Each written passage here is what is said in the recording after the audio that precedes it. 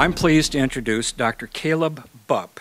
Dr. Bupp is a pediatrics-trained, board-certified medical geneticist with Beaumont Health, Spectrum Health, and Helen DeVos Children's Hospital in Grand Rapids, Michigan. In visiting with him before this presentation and a little bit even tonight, I've learned a lot about his focus, and it really is on children, although more and more adults are seeing him now, but so much of his work has been focused on bettering the lives of newborns and of children. He serves as the Division Chief of Medical Genetics and Genomics. He is also an assistant professor at Michigan State University. He is the chair of the State of Michigan's Newborn Screen Quality Assurance Advisory Committee and a member of the Michigan Make-A-Wish Medical Advisory Committee. Please join me in welcoming Dr. Caleb Bupp. It is a pleasure to get to talk about genetics and genomics. If nothing else, when we finish, you're probably going to think that that guy's really excited about it. And so I hope that at the end, you're a little bit excited too. My goal when I talk is always to sort of educate. I'd like you all to be a little bit better of geneticists before the end of the night. And I also want to just give you a flavor of like what's going on right now, a little bit where did we come from, and then kind of tip our hand towards where are things heading. Because it is a very, very exciting time. There are some things that we need to be cognizant of and we need to be careful about, but overall this will hopefully be a message of positivity and excitement. So with that said, we're going to go ahead and jump in. A couple of caveats for you. The first is I like to tell patient stories as we go through here. So I'm going to attempt to kind of ground things in patient stories as much as possible. The reason for that is that we're all patients for healthcare at one point or another. And it doesn't do us a lot of good to just talk about ivory tower research studies and stuff like that. How does it actually impact us and our kids and our grandkids and our community? So that's one of my goals here. And the second thing is I'm going to talk about all sorts of things, but I am one person sharing tons of stories that come from a massive team of folks that work on this. So kudos to all the other folks that are a part of the work that we're doing at Helen DeVos, and you're going to see far beyond that. So I think one of the questions that we raise sometimes around like precision medicine or genomic medicine, what is it? Is it a person like that's Francis Collins, who did the Human Genome Project, former director of the NIH? Is it a building? Is it a label that we put on a hallway and call it our Precision Medicine Center? Is it a technology or a machine? Like what is it? And it really is everything. It's all of this coming together. And what I'm going to hopefully give you a sense of is how that's happening here in Michigan, truly in our backyard, and how that's changing the face of medicine. This is a visual that I like to use a lot because this is what medicine is when it comes to genetics. It's looking for a needle in a haystack. Something is wrong. Maybe there's a solution or an answer somewhere in there, but how are you going to find it? And the whole idea of a needle in the haystack is it's kind of hard to find. And what I want to suggest to you is now we're at the place where we're looking for a needle in a haystack with a metal detector. We're getting that fast, more binary yes or no answer in a way that we can start to impact the medical care that we're giving to folks. And as we go through this, I'd like you to consider wearing different hats. There's some very famous hat wearers. What does this all feel like as a patient? What does this all feel like as the parent of a child or the parent or the family member of somebody? What does this feel like for the clinical team, for the nurses, for the hospital administrators? What does this feel like for the insurance company? Right? This is impacting all the different aspects of healthcare right now. And that's one of the cool things because it is an opportunity for pretty much everybody to get a win, if you will. And we don't get that a lot in healthcare. So we're going to do some basics first. So stretch your brain a little bit. I'm going to take you back to biology class or maybe a little bit further. One of the reasons that things have changed so fast is right here in this graph. Unfortunately, a lot of things come down to money. Sequencing and genetic testing has gotten so much cheaper in the last 20 years. When the Human Genome Project was done around the turn of the century, one genome, $3 billion, it came in under budget at $2.7 billion, and it took 10 years. You can now do a genome. Actually, one of the big companies announced today they're lowering the price to $200. And the world record was just set earlier this year at doing a genome in 9.5 hours. So that's a really big, like, steep decrease. And hopefully, again, from like an economic standpoint, it makes sense why that is driving things fast. Technology is a huge part of that. Computation has just gotten better, so we can do more faster. The world has also gotten smaller. Gene Matcher is kind of like a Craigslist for genes, or like Facebook Marketplace. It's a place where you can kind of match with people all across the world to find folks who have the same genetic change or the same sort of research interest and work together. So our team had the opportunity of helping describe a new gene with a group from Saudi Arabia that we met on Gene Matcher, and the folks that did our computational work were in Belgium. So the world's just gotten smaller. I've never been to those two places, but we can connect and have things go further faster.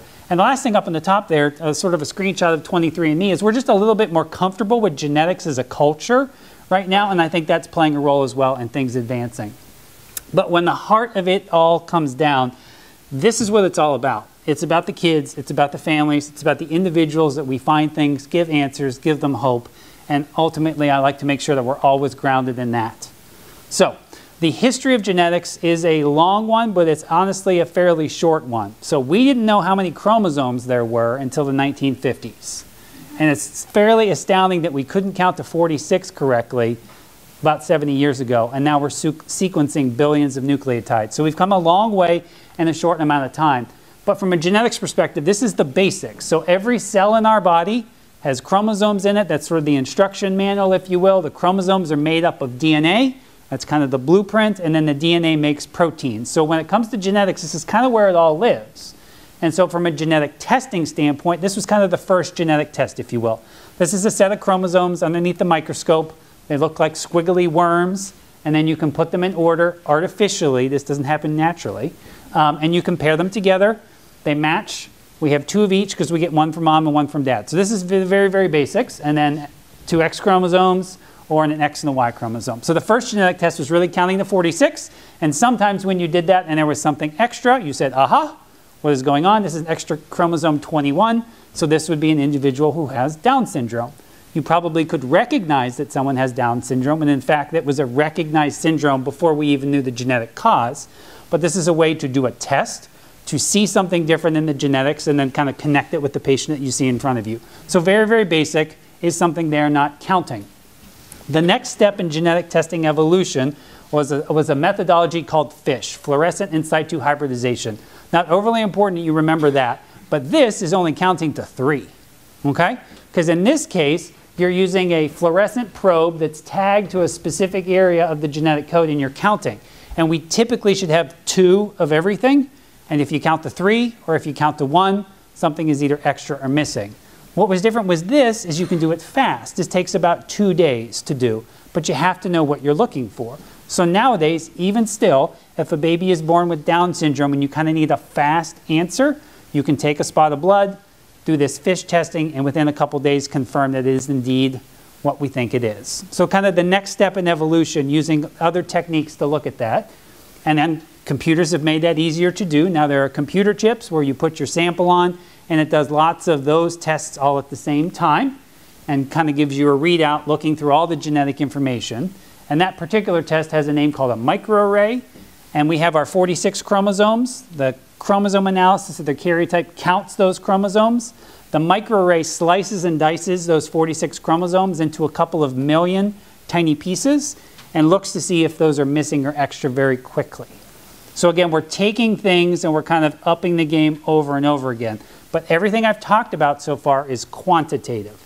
Is it there or not? And we talked about in the beginning our genetic code, our DNA. Well, things could be missing or extra, but we also know that there can be spelling errors or mutations in our genetic code. So this is an analogy I like to use. Think about your genetic code like a set of encyclopedias. Do you remember when those existed and those like took up a shelf in your house, right? So a set of encyclopedias on the shelf is like your genetic code. A chromosome analysis is looking at that set of encyclopedias and saying, are any volumes missing or extra? So it'd be fairly easy to do, quickly counting, seeing if something's missing or extra. The test that I talked about, FISH or microarray, would be like looking through all of the encyclopedias for missing pages or missing chapters. So something that you could do, if you knew where to look, you could go there quickly.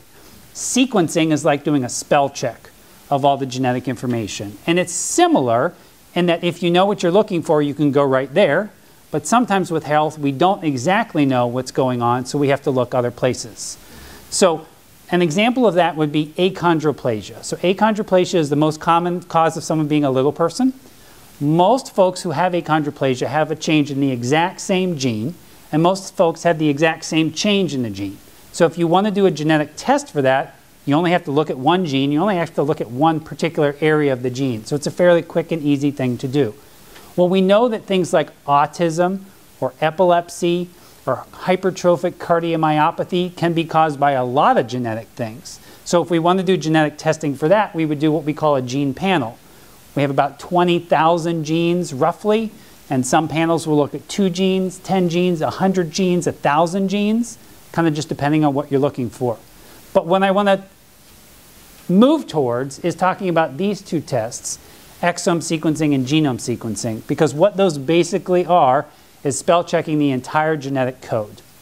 It sort of feels like the American way, right? Big, bad, broad, fast, okay? Exome and genome sequencing, and that's what we're going to talk about as we go through here together. I want to take a little bit of a curve and talk, though, about some what-if things. So if we have this ability to do genetic testing, if we have the ability to look in our genetic code to see what we might find, what if we find things we don't want to find, or things that we wouldn't expect to find? So this is your colon. It's not necessarily your colon. And you may have seen these pictures afterwards when you're a little groggy. This is what your inside of your colon should look like, okay? Nice and smooth. This is a colon that is full of polyps. And folks who have a colon that looks like this can have a genetic condition where they have a change in their genes that they were born with that causes them to get tons of colon polyps, and they eventually will get colon cancer. So this is sort of the colon's equivalent to BRCA1 and 2, the breast cancer genes, okay? So if somebody has a change in one of these genes, they have a 100% chance of getting colon cancer at some point in their life. Now, a lot of folks have this. It's rare, but 100% risk. You also say they have a risk of getting all sorts of other cancers, not 100%. But if you find somebody has a change in one of the genes that cause this, they have to get screened their entire life. They have to get checked over and over again. So think about doing genetic testing on a child. What if you found a change in this gene? What have you done to the rest of their life? You probably will keep them healthier by doing this, but in some ways you've rendered them medically complex. Getting insurance will be complicated. So these are kind of the things we have to be careful about with genetic testing. When we look at everything, we might find some things we wouldn't expect. Another thing that I want to kind of talk about, genetic testing can be done prenatally. So taking a sample and understanding the genetics of a baby that's growing. So for those who have been through pregnancy or family members go through, there are all sorts of tests that moms have during the pregnancy, blood tests and things like that. And some of those will tell you things about the baby. There's this new technology that's come out probably in the last 10 years, and it's called cell-free fetal DNA analysis, or non-invasive prenatal screening. And I'm going to give you kind of an example of what that looks like in a second. Traditionally, if you want to do genetic testing during a pregnancy, you have to go get sample. Amniotic fluid, CVS sample, comes with a risk of pregnancy loss. When you get that sample, you have to take it to the lab. You have to culture it. It takes a while. It takes days, weeks to get results back. So sort of a slow process that has some complications to it sometimes. Cell-free fetal DNA testing is done with a blood draw from mom, and that's it, okay? So the idea behind this is actually fairly brilliant. So it turns out that in all of our blood, there are tiny pieces of our DNA in our blood. So if we took a blood draw from anybody, we would find little bits of DNA in your blood. Well, when a woman is pregnant, there are tiny bits of the baby's DNA in mom's blood. So if you take a blood draw from mom, you can start to sort of infer some things about baby, okay? So think about it this way. If we set up buckets for every chromosome, and we take a blood sample, and every piece of DNA that comes out, we put in the bucket where that came from. So this little piece of DNA was from chromosome 2, so we put it in that bucket. This is from chromosome 9, we put it in that bucket, and we do that. Then we go back and we look at all the buckets, and we see that the chromosome 21 bucket has more bits of DNA in it than the rest. Well, what we can infer from that is that the baby might have Down syndrome, caused by an extra chromosome 21. So using a safe test from mom, you can learn things about baby. Another example of that would be looking at all the buckets, and there's bits of DNA from chromosome X but there are no bits of DNA from chromosome Y, so are you having a boy or a girl? So this is the way that genetic testing done prenatally can tell you things that we previously couldn't learn. You can probably imagine there are all sorts of ethical questions around this. How far should it go? What should we do or not do? But it's technology that we now have, and we have to figure out how to handle it. So I'm going to blow your mind a little bit more by talking about pre-implantation genetic diagnosis. So the idea behind this is taking egg and sperm, putting them together, growing up an embryo to go through like in vitro fertilization, which some folks do, but taking a small sample from that embryo and doing genetic testing on that to figure out what embryos may or may not have a particular genetic condition.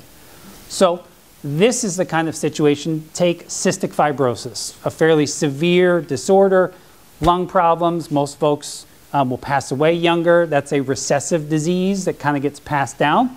So if somebody knows that they have a chance of having a child with this, they can go through this process and sort of move away from the possibility that they might have a child with a particular genetic condition. And again, I'm just throwing all these out as kind of some like what ifs, because these are the more challenging things that we now have to think through, figure out how to handle, how do we feel about it, how should healthcare feel about it, because of the technological power that we have. A couple other things I want to mention real quickly. Pharmacogenomics. So the idea behind this is that our body processes medications differently. And probably inherently that makes sense to you, right? If you have a headache and I have a headache, we probably don't take the same dose. We might not even take the same medicine that makes us feel better.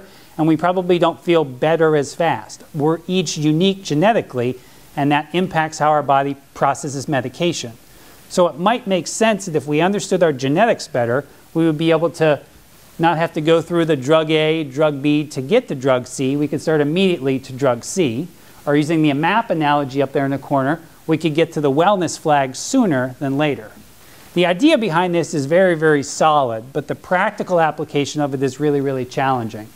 So this is what a test report looks like for pharmacogenomics. And I don't mean to explain this all to you, but it's complicated, and it also is looking at changes in the genetic code that are common variations, okay? So there's this term that would probably be worth remembering called polymorphisms, and they're exactly what they sound like. They're common changes in our genes that we all have. It's what makes us unique, and we have millions of them, okay? Not all of them are important.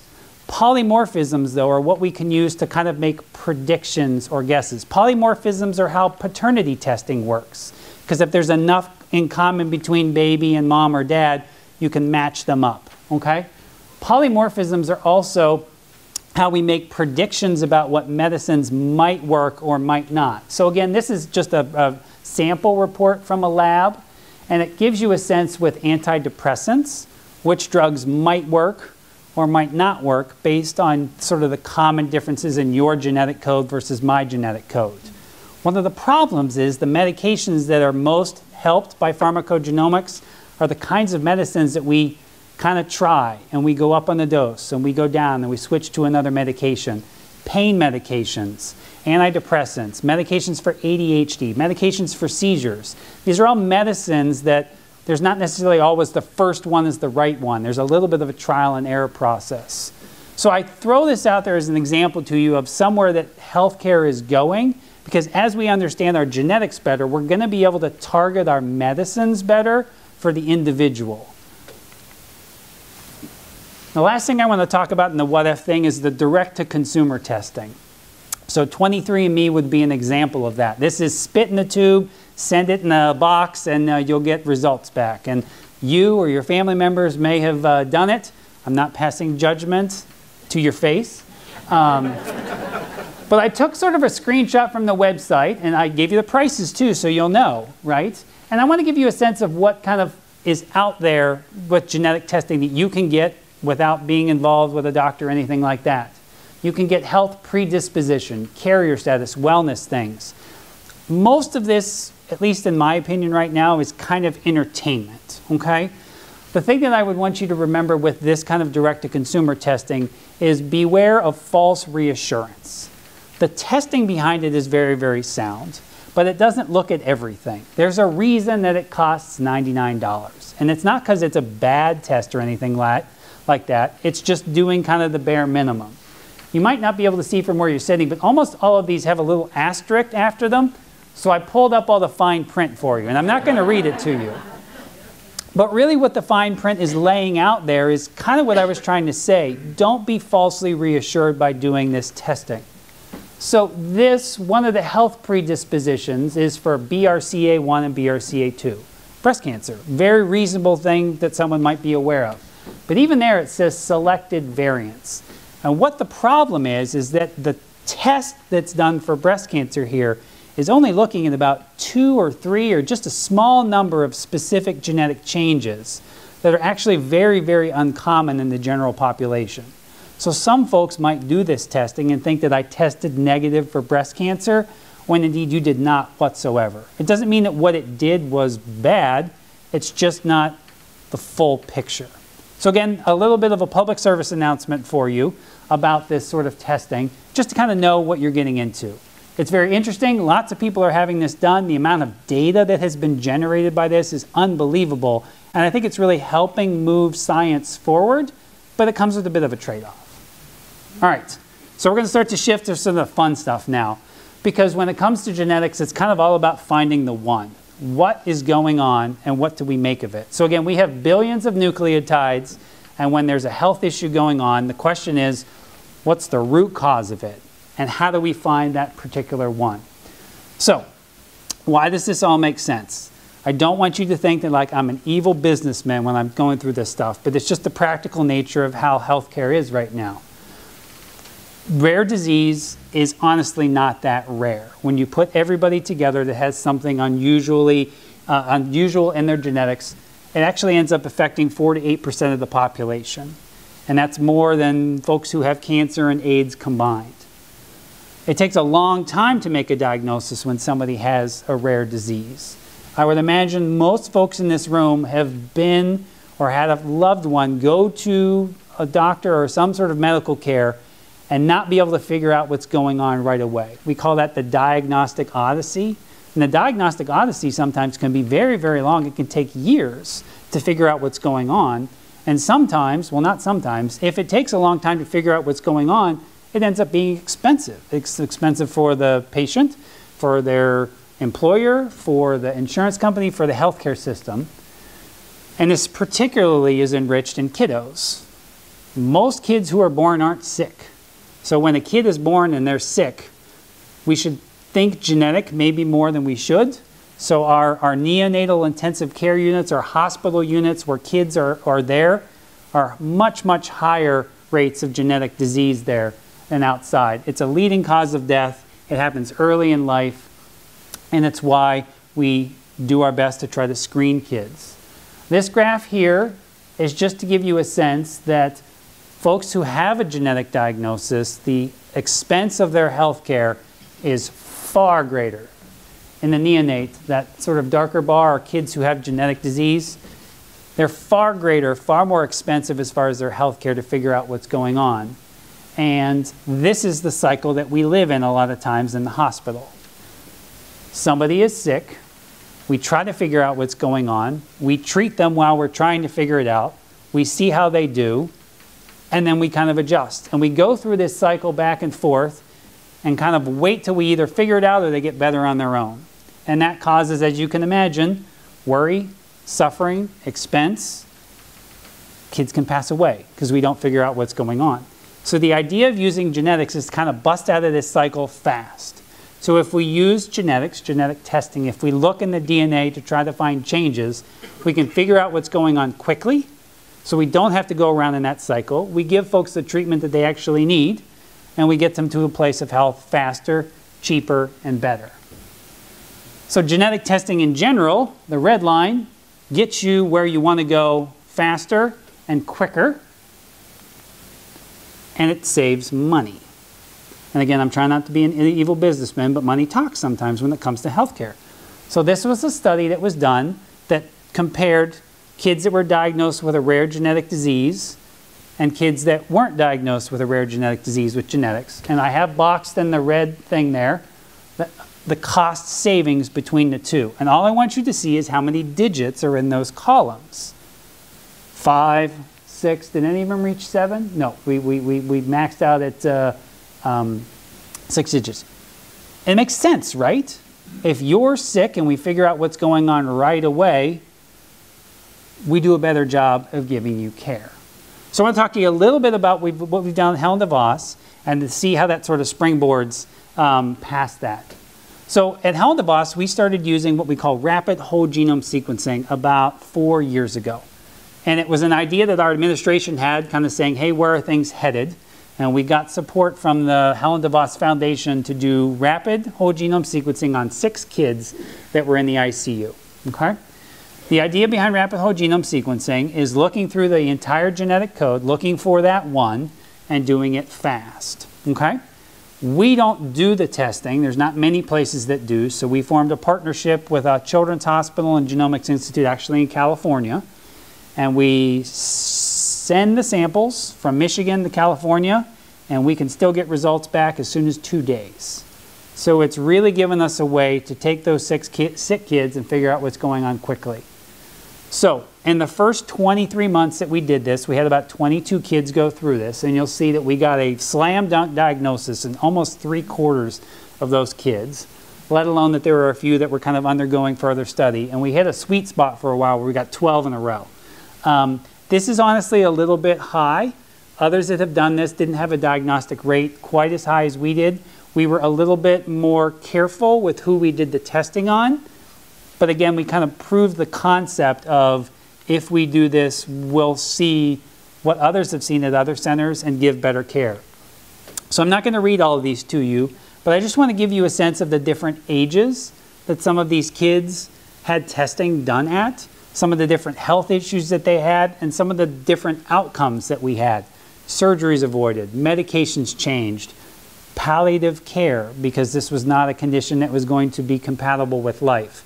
We had one patient that was diagnosed, unfortunately, after she passed away. But we were able to give that family an answer for why their baby passed and help them understand that there wasn't a risk for it to happen again. How important is that for a family? So every case that's kind of gone through this rapid genome sequencing has taught us so much. And it's really, again, kind of turned the way that we're delivering care in pediatrics, and we're going to see that expand beyond.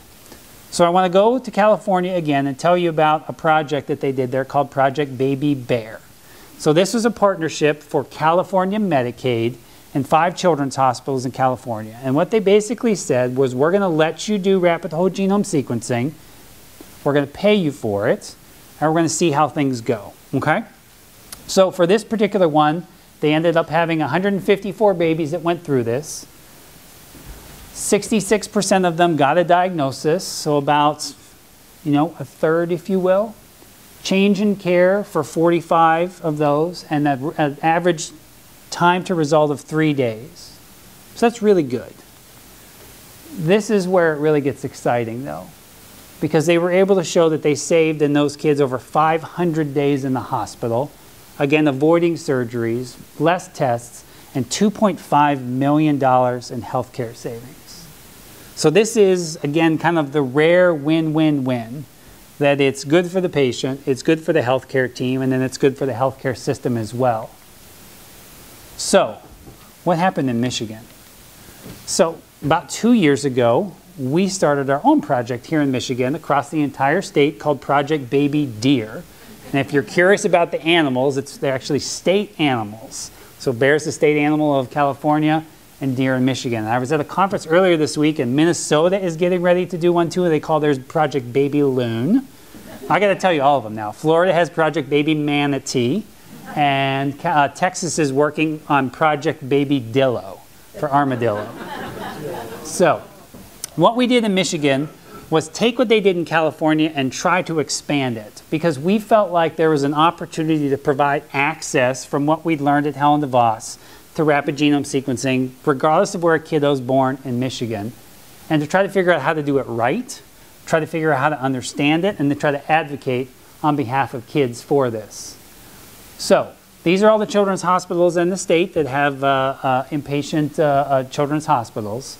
And we were able to work together very unofficially, which doesn't happen a lot in healthcare, and kind of roll this out and see what happens. This actually started as a partnership first with Helen DeVos and Bronson, and then kind of rolled from there. And we did similar things to California, but what we did was we said, hey, any children's hospital can participate. We said you could be up to 18 years old. California, they capped it at 1 year. We said you just needed to be in the hospital in the critical care unit, or like sick enough, if you will. And then we need to do it quick. We need to do it fairly shortly after someone was admitted. So the things that were different, all centers, didn't matter what insurance you had.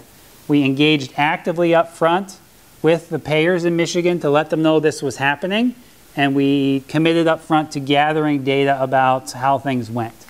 So we had, similar to the baby bear, we had our takeaways here. So in Michigan, we had 89 kids that went through. You'll see the 7 different children's hospitals that participated, and similar numbers as far as how many we diagnosed and how many had a change in management. And then I boxed for you again the sense of how much money was saved and then what that equates to per patient. And this was really important because as we were going through this, we were talking with Michigan Medicaid. And depending on how much you know about healthcare, everything kind of hinges on Medicaid and Medicare. What they do, all the private payers end up following. So we committed with Michigan Medicaid up front to gathering this data and working with them and telling patient stories of sweet little ones that got diagnoses from this that really changed the way that their care was delivered. And last September, Michigan Medicaid was actually the first state to write a coverage policy for rapid whole genome sequencing. And I don't know how excited you get about healthcare policy. I don't typically, but this was unbelievable. I actually got a call the day it came out from somebody and they thought it was a joke because it was so leading, if you will. So what Michigan Medicaid essentially has said is they believe that it is worth it from a medical standpoint, but also honestly worth it from their bottom line to cover the cost of the test and to actually pay for the test separately because they see that it's actually going to be better in the long run for everybody involved. And it's very exciting that this happened last September, so we just celebrated the 1-year anniversary. Minnesota, Oregon, Maryland, and now Louisiana and California have all done the same thing. And you know what their policies look like? They look like the Michigan policy because they copy and pasted it. That's really, really exciting. And it's a way that's really rewarding for something that started at a children's hospital in Michigan, spread south, spread east through our entire state, and now has rolled out for kids in the rest of the U.S. And last week, I was on a panel virtually with the White House that talked about this from sort of a federal standpoint. What is the action that needs to happen for this testing? Because again, hopefully intuitively it makes sense to you and you don't have to just believe me, but this is the kind of thing that helps everybody. So with that said, I'm going to kind of go into some fun stuff here and some of the things that are kind of advancing and growing. So this is a story of Hazel. And Hazel is a little girl who has a rare genetic condition called Noonan syndrome. Okay? Her story is kind of based on 5 days in her life. So she came to Helen DeVos Children's Hospital from actually a few hours away, got admitted with some heart issues, and was planned to go for a heart procedure over the weekend. And when she got admitted, we kind of had a sense that she was going to be there for a couple of days. But no one knew what was going on. She didn't have her diagnosis yet. So we were able to use rapid whole genome sequencing over the weekend and to get a diagnosis for her that allowed her to get out of the hospital and get home sooner. Because what happens when folks are sick sometimes? We put them in the hospital, we do a test, we see how things go. Remember that cycle? But we busted out of that cycle and were able to know what we were dealing with and get her home and with her family faster than we could have if she hadn't had that diagnosis. So an example of kind of how the speed makes a practical difference. This is another example, some work that we partnered with Michigan State on. Another baby actually came from the Lansing area, transferred, freshly born, very, very low muscle tone and seizures. She had rapid whole genome sequencing and found a change, and circled in red there, you'll see some of my least favorite words, an uncertain significance result. We found something in her genetic code, but we don't know if it's the answer or not. And that's really hard, because what do you do when you don't know exactly what's going on? So this particular condition has other non-genetic tests that you can do to kind of confirm it, but they take about 2 weeks. So when this result came back, we sent that testing and we waited to see what we would learn from that. But at the same time, we kind of ran a little bit of an experiment, and we shared the genetic change that had been found with a colleague of ours who does computer modeling of genetic differences. And this is exciting to nerdy folks, but a little bit overwhelming. He was able to look at the genetic change, where it is in the gene and the protein, look at how it's sort of been passed down, and predict for us that it looked like it should cause problems. And he was able to do that within 2 days. A couple weeks later, we got our other testing back that did confirm the diagnosis. But what this gives me an example of is the ways that we're going to be able to use kind of those computational tools to drive things forward faster when we find those uncertain results. Because the more we do genetic testing, the more uncertain things we're going to find. So we have to figure out what to do with those uncertain things, so when it happens, we know what to do. All right, the next piece I want to talk to you about is kind of this middle area between the DNA and the protein. So our DNA actually gets turned into RNA first, and the RNA is what goes out and tells the proteins how to be made, okay? If DNA is kind of the blueprint for a building, RNA is kind of going to the building site and seeing, has the foundation been laid? Is the roof on? It's kind of the snapshot of what's going on more in real time. So we're starting to look at sequencing the RNA to figure out what's going on like in this moment versus the DNA, which is always there. Okay? So this is a story of a teenager that got admitted to the ICU up at Helen DeVos with multi-organ dysfunction. And that is a heart-lung bypass machine there. It's called an ECMO machine, and the sickest of the sick go on ECMO. And you'll see a picture of her there after all of this, so it's a happy story. And what happened to her? So this is a timeline of what happens. So 10 days before she got put on that heart-lung bypass machine, she went to her primary care doctor with fever, muscle aches. She's kind of feeling crummy. She got put on some antibiotics and sent home. That is not atypical whatsoever. But what was atypical was 10 days later, her organs all shut down, and she had to go on a heart-lung bypass machine. That's not how things usually go, right? Well, we just happened to be doing a separate research study when she got admitted to the hospital. This is, he likes to be called Dr. Raja. He's the director of research for all of Spectrum, and he was looking at RNA sequencing. So we were able to take samples from her and look at her RNA sequencing at different time points during her illness, and then on the back end, kind of put all that together. So this picture over here, our patient is the green dots here, and control patients are the red dots. And what I want you to notice is that they're separate. So her RNA was consistently different than normal. And that tells us something, because we were also able to look at how her RNA changed over time. And so what this actually did for us was uncover this kind of new concept that we called viral-induced genetics. So it turns out why she got so sick was she got Epstein-Barr virus, which is also sometimes called mono or the kissing disease, right? Plenty of people get mono and don't have all their organs shut down. But she had a genetic change that she was born with, and when she got sick, it sort of uncovered that genetic disease. So if I can use an analogy for you of computers and kind of the antiviral software that we use to prevent things from happening, in this particular phenomenon, the virus kind of turns off that software and lets the corrupted file that was in the computer from the beginning show itself. If the illness doesn't come, it never gets uncovered, so nothing ever happens. So this was an example for us of taking the DNA and then using the RNA to kind of add to it to help something make more sense in real time. And didn't we all just go through something in the world where some people got a virus and got really sick, and some people got it and didn't get sick at all. And so we were able to take what we started in kids and replicate the same study in adults. So during the COVID pandemic, we were actually collecting samples from COVID patients and looking at their RNA and seeing that sure enough, people were clustering into kind of two different groups. Some groups, their immune system was super, super elevated. Other people, their immune system was super, super depressed. And you know what we shouldn't do is treat those patients the same way, because if your immune system is overactive, we should try to calm it down instead of trying to blow it up. And if your immune system is depressed, we shouldn't try to depress it further. So it's an example of how one thing leads to another, leads to another. The things that we learn from one patient, we can apply to lots of other patients.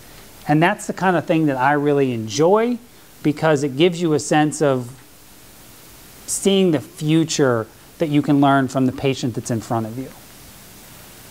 A couple more stories for you. Just hang in there. I appreciate it. So this is a story of two little babies that were actually born at different hospitals. And there's a picture of one of them. So this is a journal article we haven't published yet. It's been accepted, but it hasn't come out yet. You may have to turn your head sideways a little bit. But that baby's a little bit distinctive looking. Had a heart difference. Was born with cloudy corneas, so couldn't see correctly. Ended up having genetic testing, found a change in the gene, but that gene had no known syndrome. It didn't have a known genetic condition. So unfortunately, this baby passed away. And then 2 years later, her parents had another baby, this time at a different hospital. But we were ready this time, kind of knowing the potential genetic risk. Found that the second baby had the same genetic changes. And again, unfortunately, that baby passed away. But we now have two kids that seem like they have the same thing, but there's no known disease for it. So what we attempted to do was kind of, what you do in science is kind of publish papers and kind of say, hey, this is what we found. We think this might be a new condition. And the journal actually came back and said, we get what you're saying, but like, how do we know for sure? So one of the folks that was involved in this work actually ran into somebody who works at a mouse research facility called the Jackson Lab. And the Jackson Lab is like the most famous mouse facility in the world. And they had a mouse that they had made that was just sitting on the shelf that had changes in this gene. And I'm not very good with mice. That's not like my research thing. But those mice had heart differences. They had differences in their vision. And so this was what we would call a mouse model that kind of proved that what we saw in a human was truly a new disease. So this is an example of when we do genetics and we find something and we know it's real, but we don't know what it is, how you can take that and push things further to sort of define new things. Okay? And I'm going to give you one more example of how that happens, but then something that we can do about it. So this is one of my probably my most favorite patient ever.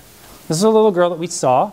She had very, very low muscle tone, developmental delay, and you'll see she's missing something on the top of her head and above her eyes. She has no hair. But this little girl was actually born with a full head of hair. It all just fell out very shortly after she was born. So she came to us in genetics clinic. We eventually did genetic testing, and we found that she had one of those variants of uncertain significance in a gene called ODC1. And similar to the last story I just told you, there was no known disease that goes with ODC1. So this was a bit of a medical mystery for us. So I work in this building here, and it turns out that just a couple blocks away, there's a gentleman, Andre Bachman, who works at Michigan State, who has been studying the ODC1 gene for 25 years. I had never met Andre before. I went to grand rounds at the Children's Hospital where he was presenting with Dr. Raja about some work that they were doing. And in their presentation, they kept mentioning this word called polyamines. I'd never heard of polyamines, and you probably haven't either, but it's kind of an interesting sounding word, if you will. So that presentation went, and I happened to go back and look at my patient's test results and see that that ODC1 gene works in polyamines. So I was in a meeting with Dr. Raja, and we finished up, and I kind of elbowed him and said, Do you think ODC1 would be of any interest to Dr. Bachman? And he dropped everything that was in his hands, grabbed his phone out of his pocket, and called Andre immediately. And in the movie A Christmas Story, you know when the boy swears and he's got the bar of soap in his mouth and he rats out his friend and his mom's on the phone and you kind of hear on the other end of the phone like the rah, rah, rah. That's what Andre sounded like on the other end. Because this was something that sort of he and the research community around polyamines had been wondering if it existed for years. So this particular genetic condition is very unusual, and that all the changes happen at kind of this end of the tail of the gene and the protein. And when it's missing, the protein doesn't go away. So in our particular patient, so I'm going to show you some science here, the bar here shouldn't be here. But the fact that it is tells us that there is too much protein. And this particular gene hits in this pathway. This is all the metabolism in our body. And there's something called the urea cycle kind of right in the middle. And right off the urea cycle are these kind of enzymes and genes where our body kind of uses and makes energy.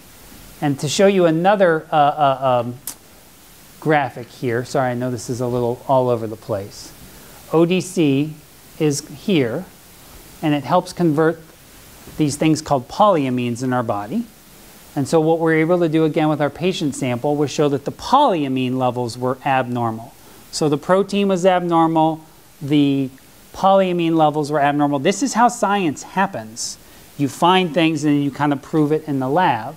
But we also got very, very lucky that in the mid-90s, a mouse model had again been made that had changes in the ODC1 gene, and the mice didn't have hair. So similar to the story I just told you, this is an example of something where in 1996 in the middle of Pennsylvania, some researcher made a mouse and they didn't have hair, and now I have a patient in front of me who has a change in the exact same gene and they don't have hair either. So we started to put the pieces together and publish this as a new genetic condition. And we had one single patient that we had ever heard of in the entire world. What those mice also had were cysts underneath their skin. So this is the edge of the skin, and you can kind of see that cyst there. And our patient also had giant cysts that she was growing, as big as a golf ball. So, you know, kind of connecting the dots, right? But we also got very, very lucky that in this particular pathway where our gene is here, there's a drug that was known to interact with that particular gene. And in those mice that didn't have hair, I'll come back to this in a second. In those mice that didn't have hair, when they gave them the drug, they regrew their hair. Oh, that gets exciting, right?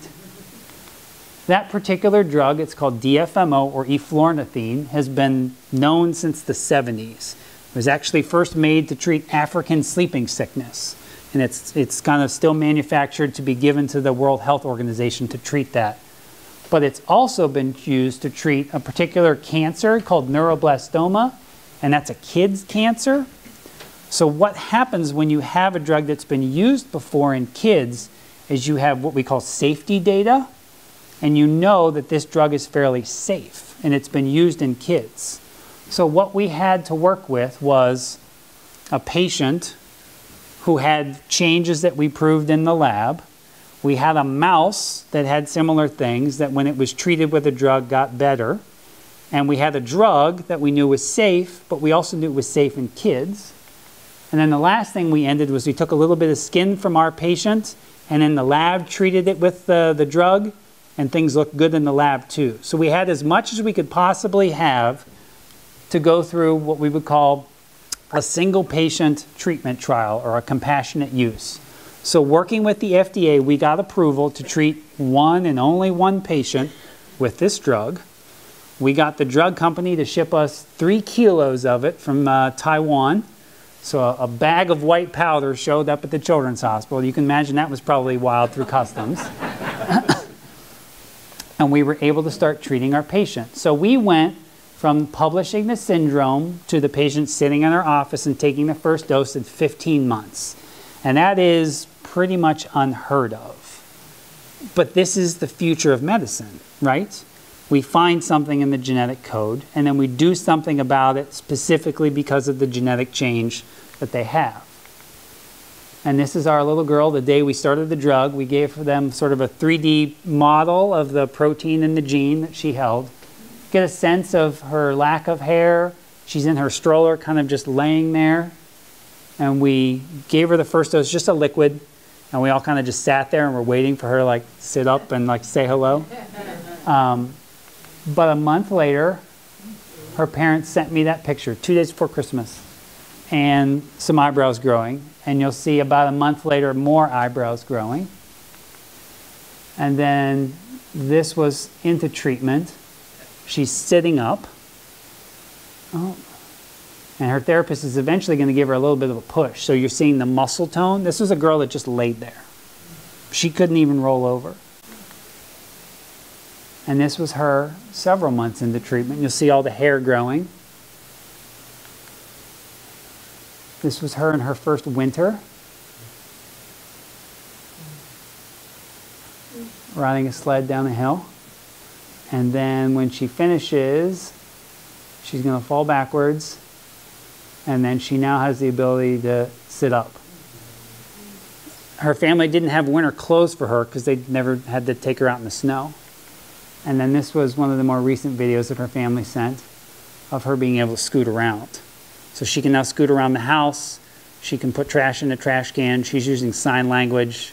The transformation is, I struggle to find words sometimes to get it right. And this is the first patient treated. And this is her this summer out west, living her best life, as her parents told me. And we published this treatment, and we showed that everything that was abnormal got normal, if I can just put it simply, and it got normal real quick. So we kind of, again, did what was right for the patient, but from a scientific standpoint, we tried to learn from it too. So that was patient number 1. And then we had a second patient come to us. And this little guy, you'll again see he's missing a bunch of hair, kind of in the middle that he was born with. But he didn't live here in Michigan. This family actually connected with our first family on Facebook, because that's how everything happens, it seems. And we tried our darndest to figure out how to get treatment to them where he lived, but we could not figure it out. So the family eventually said, hey, we're just going to come to you. So they traveled here to Michigan, and we were able to compress the timeline a little bit. And within 13 months of him getting diagnosed, getting to us here in Michigan, going through all the process again, we were able to start him on treatment last summer. And this is him before we started. You'll see again, sitting, no hair. And this, about a month in, he sprouted eyebrows. He started to grow hair. He started to grow more hair. And then this is a little grainy because it's cell phone footage. Well, this is him walking. And this again was a child who did not walk. And then this is the two of them together, vacationing this summer, wearing their official Bachman Bupp buddy bibs. We know of 11 patients in the world now that have this condition, so not a lot. And I'm not going to talk through the other patients, but just give you a sense that they're all over the place. They have many similar features, and we're continuing to learn a lot more about it. Not all of them are in the US because genetic disease is everywhere. And most excitedly, and I'm not going to talk about this much, we are now working with a patient who was diagnosed at 2 weeks of life and who we were able to start on treatment within 9 weeks, so 11 weeks. And this has just been absolutely outstanding. So invite me back and I'll tell you more about that another time. We continue to know about more and more diseases in this pathway, and there's a lot of other things to be found. And so one of the exciting things about genetic disease and treatments is maybe we'll find things that will be able to be used for other conditions that are in the same place. So this is kind of an image that I sometimes feel like with genetics, that it's just a tidal wave that's going to crush us all. But I really do feel like we're reaching the ability to kind of surf this. But I also have this image that comes a lot to mind, because I don't want this to just be like we figured it out, we're on our way, we're on the yellow brick road, we've got it. I think we're maybe like near the yellow brick road, if you will, but maybe being more practical. There are lots of different people and groups that are kind of all over the place. But when it comes to genetics and healthcare, I think what we have to be careful of is that we don't fall asleep, right? We have to be aware of what's going on. We have to talk about it. We have to think about it. We have to engage, which is exactly what times like this are for. So I hope this has been encouraging, exciting. I hope it's been a little bit educational too. Thank you so much, and I would love to hear thoughts or questions.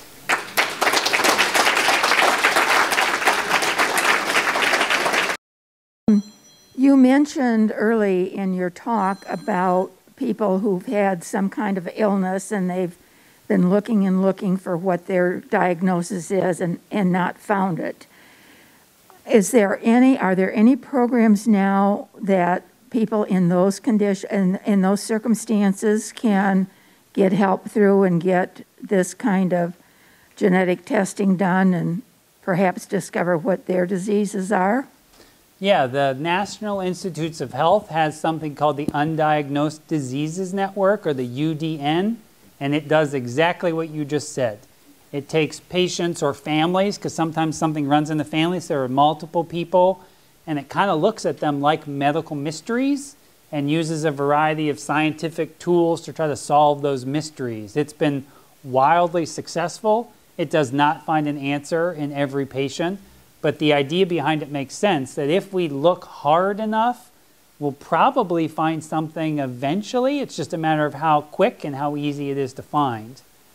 I think so. You can have a diagnosis, but we don't have any hope for you. We don't have anything right now.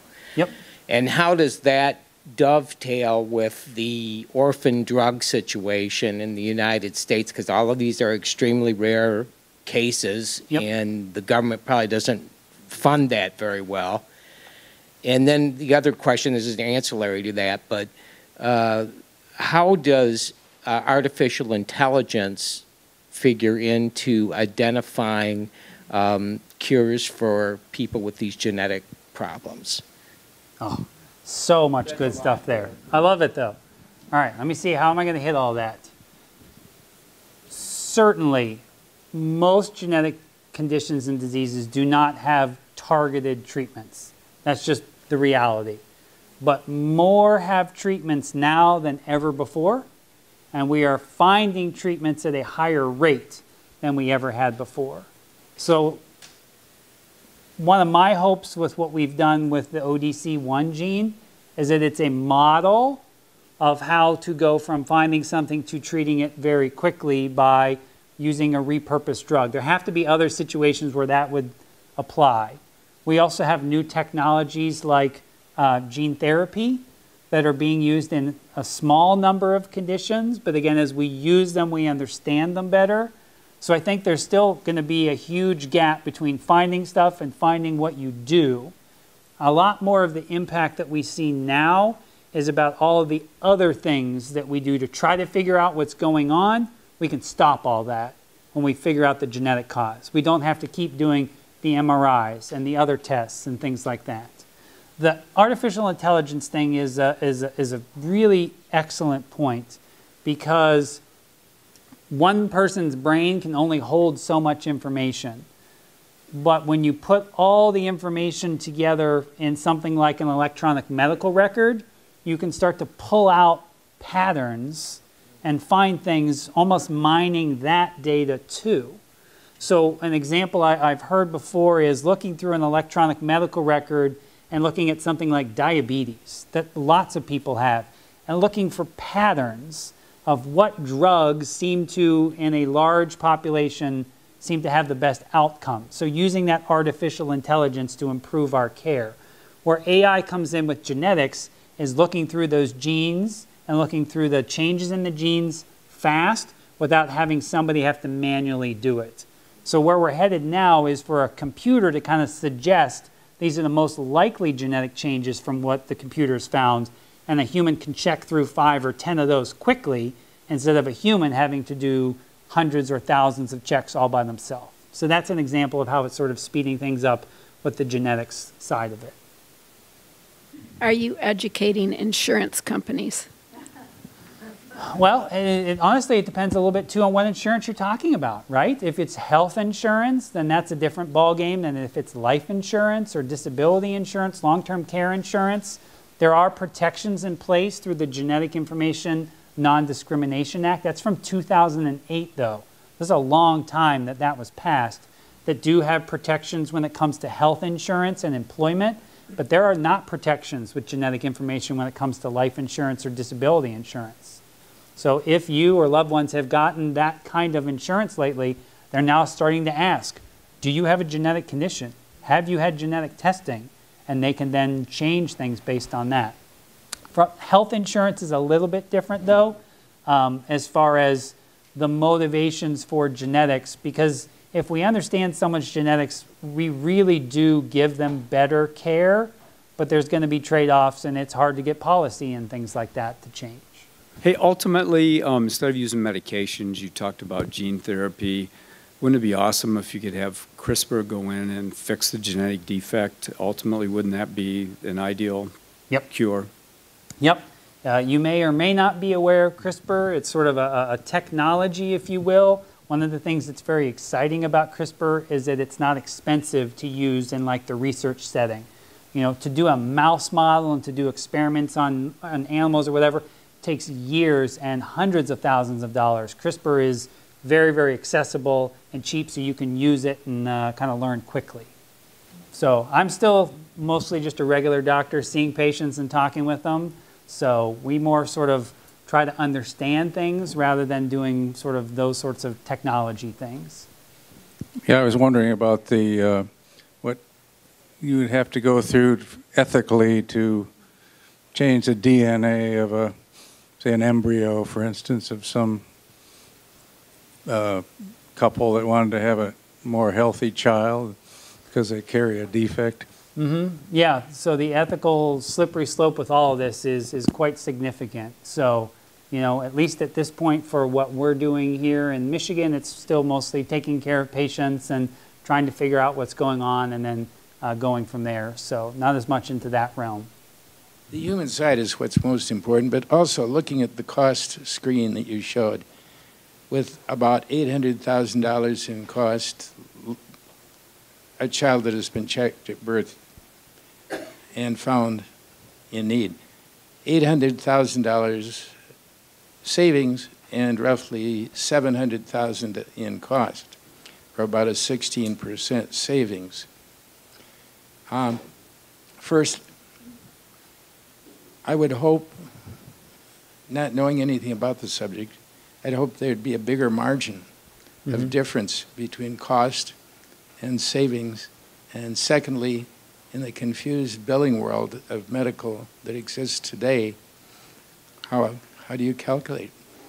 And that's what makes a lot of the economics of this very hard, is it's really hard to do calculations of medical costs. I don't know how many bills you've gotten looked over, but they're pretty darn complicated to read and make sense of what actually costs what. So it's one of the challenges, and you don't want to over-exaggerate things and think that it's going to be more than it is. You want to be realistic. The medicine that you described today and the medical care that we experience every day, our typical annual physical, seem to be worlds apart. Is there a connection? Or if there's not, how do you create the connection between the day-to-day practitioner and the specialists such as yourself? Mm-hmm. Yeah, education is a big part of this. There are a sizable number of healthcare professionals that were trained when none of this was known or taught. So there's a big gap, let alone students that are still being trained right now. They have a lot to learn. And I really like genetics and think it's fun, but not everybody does. So there's a long way that we have to go there. I do think that, you know, rare disease and genetic disease can be a really good learning ground for the rest of the population. You know, for example, there are some genetic diseases that cause obesity. If we understand that in a rare disease, how can we understand something like obesity that can be applied to the rest of the population? Or, cystic fibrosis with breathing and lung problems. So how can that inform what we know about asthma that many, many people have? So I think that's a lot of the hope of genetics and some of the things that are more unusual and rare is what will we learn there that we can apply to more and more patients.